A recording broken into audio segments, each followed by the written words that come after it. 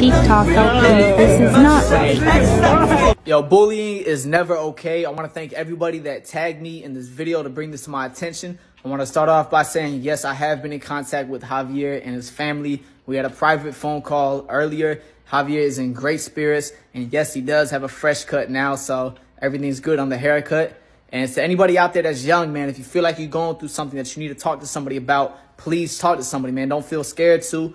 And to any adults out there, parents or older siblings, if you got somebody young that's going through school right now, ask them a little bit more often, how's everything going? Are they okay? Because this happens on a daily basis with a lot of kids that don't have the opportunity to speak out. So if I'm here today with my platform, I just want to say that this is unacceptable. I'm sorry that this happened to Javier and his family. He's good. I extended my hand to say that if he ever needs a fresh haircut, you know, I got him.